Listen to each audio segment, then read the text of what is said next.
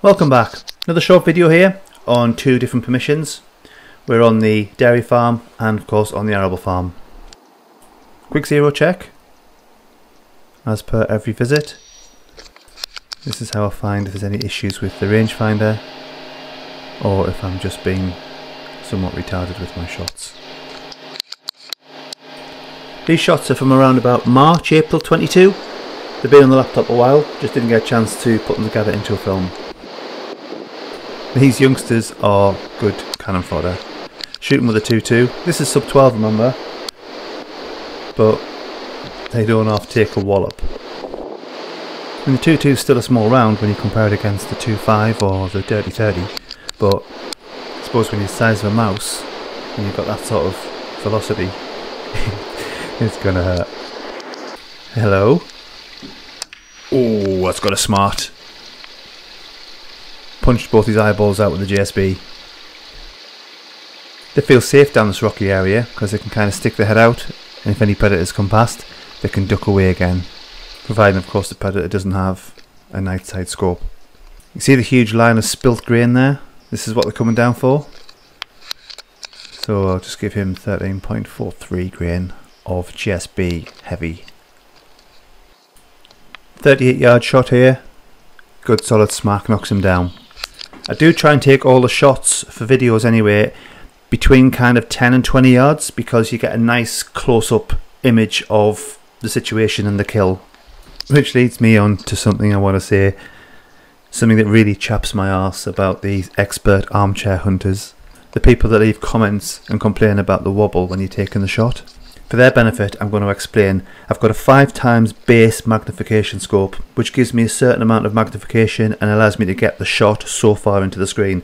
When I'm doing longer shots, beyond 20 yards, 30, 40, 50 yards, I need to zoom in. And when you zoom in, the slightest movement on your shooting sticks or your bipod equates to a massive movement further down range. So the wobble there is to allow me to get the shot on screen for the enjoyment of those watching. Sorry not sorry for the break in shooting. I just wanted to give you a heads up and keep a lookout for the beautiful new look airgun toolkit from ARPC. It's got a revamped UI, more features, converters, calculators, datasets, links and some charting. Everything you're going to need is an airgunner and a shooter. By far the best new feature is the ballistics calculator. Similar to Chairgun Pro and similar to the technology used in ATN and PARD, you enter your basic ballistic data, will calculate your pellet velocity, highlight your kill zone and chart your pellet performance over distance. Available soon for Android on Google Play. Back into the shooting, and we've got a beady little eye or two in the undergrowth. Let's see if we can pop those out. It's amazing how quick the weeds and the undergrowth bounce back as soon as spring comes around. Perfect cover for the scaly tails. This one comes out in the open, spot them straight away on the thermal. So let's break a skull. Put the thermal against the rifle here and I look around, which is why it's all blurry. Apologies for that. Spot this one in undergrowth right in front of me, 6 yards. How he didn't smell my hairy beanbag and do a runner, I've no idea. Although looking at him, you can smell something. Didn't smell that though, did you? Just dropped his brains into his stomach, where they will stay. Really pleased with that one actually. Up close. Nice clean kill. Look at that. Helicopter tail, he's a goner. This is a classic example of how you've got to be patient when you're airgunning. Now, I want to try and get a headshot, but he's fidgeting and moving around a lot. So I take a shot, miss.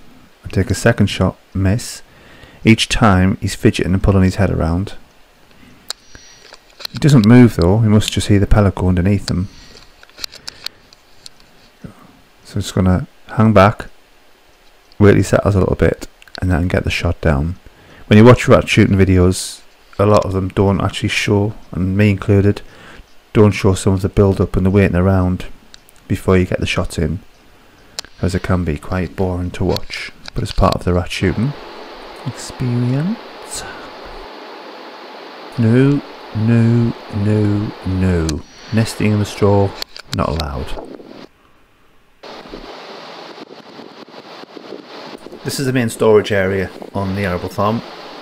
a lot of pallets, some machinery, lots of other bits and pieces. Perfect little nesting spots. Gives them some overhead cover, protect them from predators such as owls, etc., and maybe even foxes. And then they're buried down under the ground into the nest. It's quite a good little shooting area, to be honest. Plenty of them about. There's a lot of spill grain around, which is why they're coming in from the fields. It's just a free-for-all. Not sure on a headshot, so we'll go for high body shot. Just as good a kill.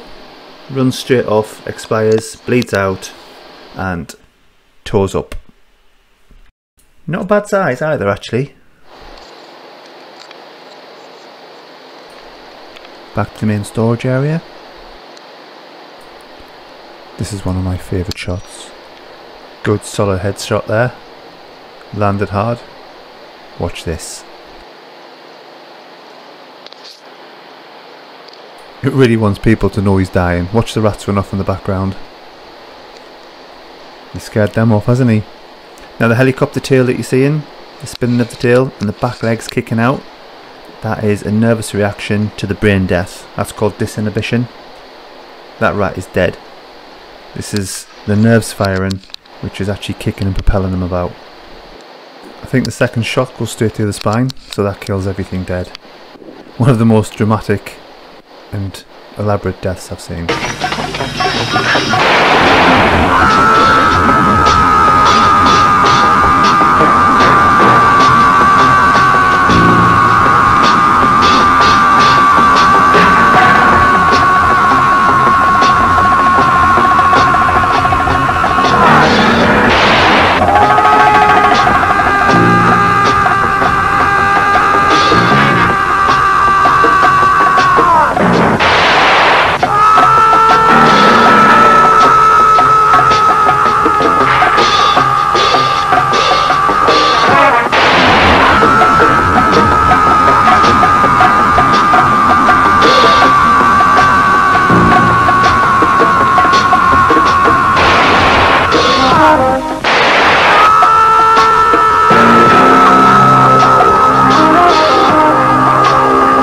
Well, he scared the rest of the rats off anyway, so I go for a little mooch. He couldn't get away fast enough, he was like Speedy Gonzales. Sod this for Game of Soldiers, I'm out of here. Coward. High body shot for this one. Right in the boiler room.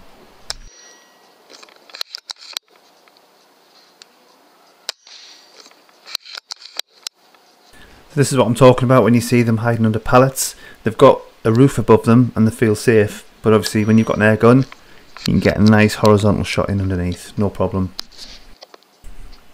You got this one here having a cheeky drink with the help of a GSB pellet. He's in the drink.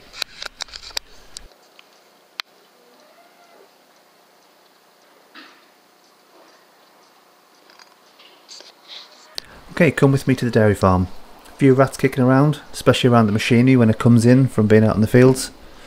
Engine's nice and warm, somewhere nice and snug to settle down. Underneath the cattle barn, one of the feeders. This cheeky little monkey. Oh, love you, right in the brain box. Fill your head with a lot of lead. Dirty little skank giving himself a clean up. FFS. Watch what happened. Boom, the pellet hit the top of the gate, ricocheted up, and the rat got away. This one wasn't so lucky. Split his noggin straight down the middle. And he kindly kicks himself out for me to collect. Beautiful.